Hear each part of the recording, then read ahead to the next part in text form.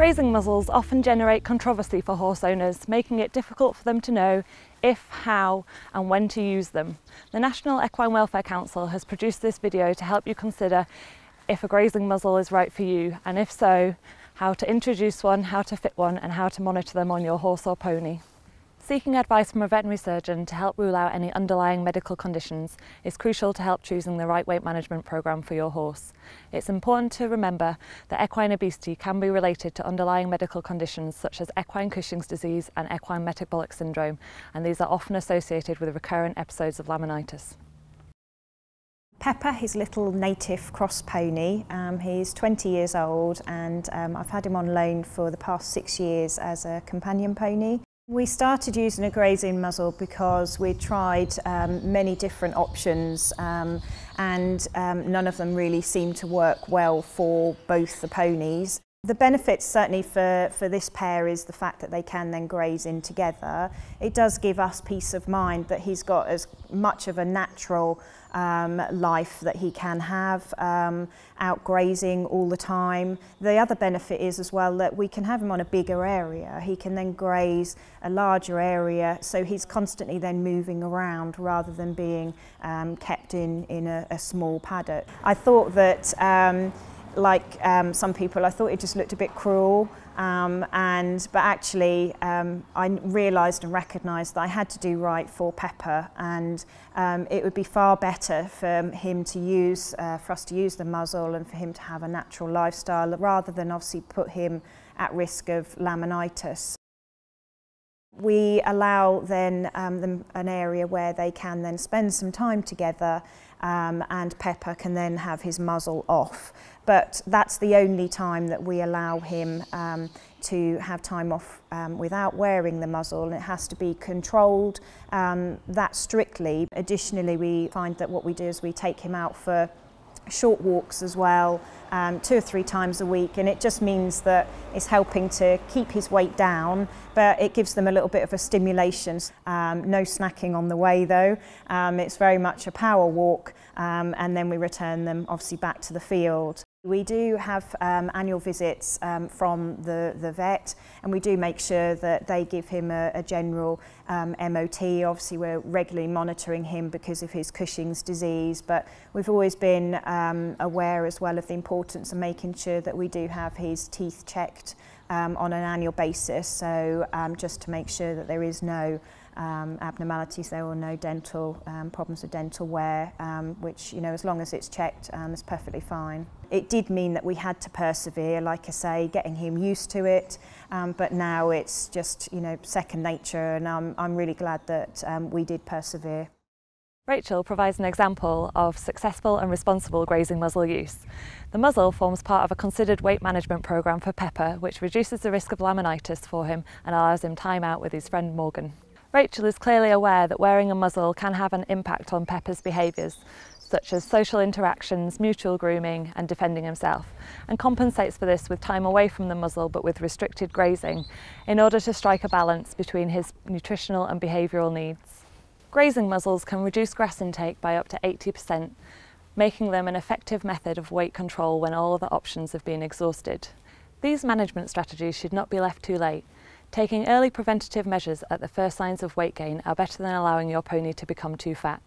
If you are still seeing no improvements despite your efforts, seek veterinary advice.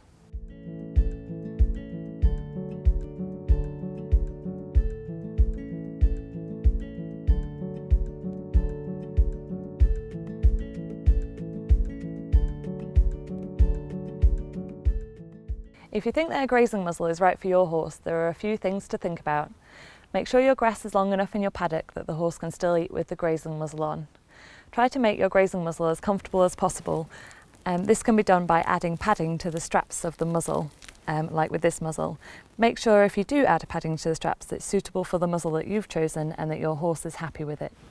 It's also important to ensure that the fencing is secure in your paddock and that there aren't any hazards in the field that the muzzle could get caught on, especially making sure that the water container has a smooth rim. The length of time your horse will need to spend wearing the muzzle will vary according to the individual and the weight management strategies available to you. Research has shown that wearing the muzzle for 10 hours a day can successfully result in weight loss. If in doubt, speak to your vet. As your horse approaches its target weight, the amount of time spent wearing the muzzle can be gradually reduced. When your horse is not wearing a grazing muzzle, make sure you restrict calorie intake appropriately. Research has shown that horses will binge eat to compensate and can consume up to 2/3 of their recommended daily allowance in 3 hours if left unrestricted. You don't want to undo all that hard work. I'm going to show you how to fit a grazing muzzle. This is Sugar. She's going to be helping me do this. It's important to remember there are lots of different sizes and shapes of grazing muzzle on the market, and each horse is an individual, so it's important to find a grazing muzzle that's going to be the right fit for your horse. So it's important when we're training new bits of equipment on our horses that we break it down into really small steps and make it a really positive experience for them. So initially, when we're fitting a grazing muzzle, we just want to measure up and make sure that we're going to have roughly the right size for their head before we even put it on the horse. So I'm just going to hold it up against Sugar's head here. Good girl. And that looks like about the right size for her. What we want to do is we want to introduce it slowly, and we want to reward the behaviour that we want to see. So when she's nice and calm and relaxed, we can either give her a little treat, or if they really like wither scratches, we can use a wither scratch, just to show them that they've given us the right response that we want to see, and make it a good experience for them, so that hopefully they'll enjoy having their muzzle put on in future. And it won't create behavioural problems. It's really important that we don't move on to the next stage and we just keep repeating that step until we are happy that our horse is ready to move on. If we rush things, we might see that they start to have fearful associations with the muzzle, or that they're not very happy about things, which could lead to problems further down the line for us. So once we're absolutely happy that our horse is calm and relaxed and doesn't have any issues with the muzzle being around its face, we're just going to pop it over her nose. We don't want to keep it there for very long. Initially, we just want to make it a brief one and then remove it, and again, she's been nice and calm and relaxed about that, so she can have a little reward for that. Good girl. Good girl. All right, sweetheart. Very good, aren't you? And once we're happy that she's comfortable with that, which I think she is now, good girl, we can pop it over the end of her nose. Good girl. And I'm just going to do that one more time because she wasn't totally comfortable there. Good girl.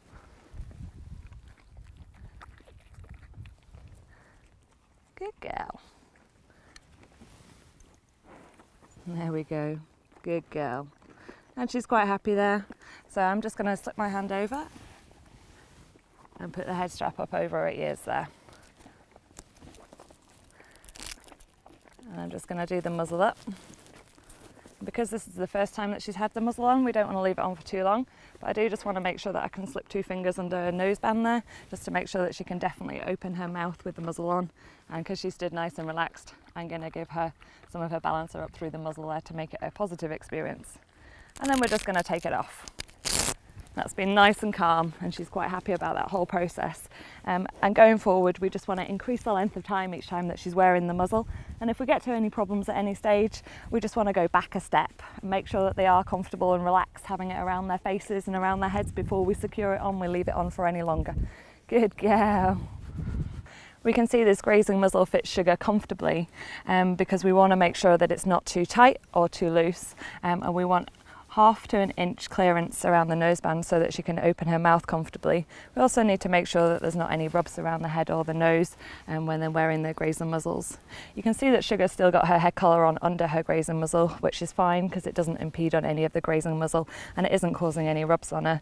But if your horse doesn't have to wear a head collar out in the field, it's absolutely fine to turn them out with just the grazing muzzle on. When first introducing and leaving your horse with a grazing muzzle on, it's really important to make sure that they can still eat with their muzzle on and still drink with their muzzle on before you do that. Initially, it's going to take time for your horse to get used to wearing it, so we wouldn't recommend leaving them alone with their muzzle on for any more than half an hour. It's really important to remember that wearing the grazing muzzle might change their dynamics with their field mates as well. So it's really important before they're left unsupervised with any other horses that they've been accepted back into the group.